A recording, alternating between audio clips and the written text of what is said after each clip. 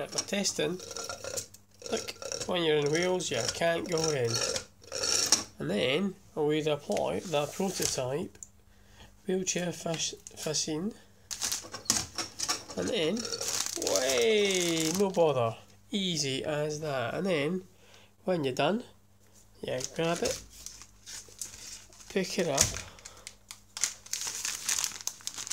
and on that back, it's got a handle which you hook onto the back of the wheelchair. Needs a bit of work, clearly. This is just an early prototype.